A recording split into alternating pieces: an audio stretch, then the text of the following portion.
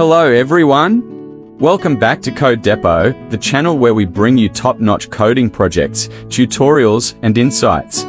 If you're new here, don't forget to hit that subscribe button and ring the bell, so you never miss an update from us. Today, we have something very exciting for you: edge detection using OpenCv. Now, you might wonder, why edge detection? Well, it's one of the fundamental steps in image processing and computer vision. From medical imaging to autonomous vehicles, edge detection is everywhere. Let's jump right into the code. As you can see, we've structured the project into clear sections, each with comprehensive comments.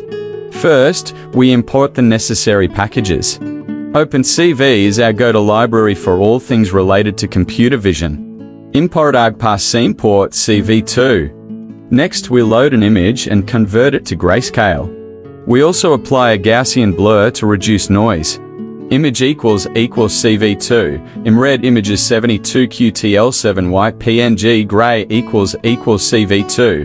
For color image, cv2. Color bgr2 gray blurred equals cv2. Gaussian blur gray 550. Finally, we use OpenCv's Canny function to detect edges. We're trying it with 3 different sets of thresholds: wide, mid-range, and tight.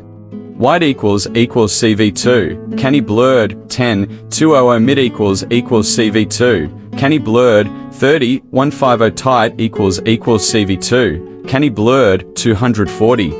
250. Now that we've walked through the code, let's see it in action.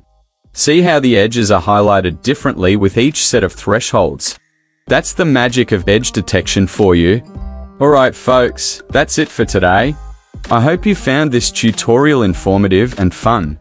If you did, please hit that like button and share this video. Also, if you love what we're doing here at Code Depot, consider supporting us on Patreon. The link is in the video description. Your support will help us bring more high-quality content to you.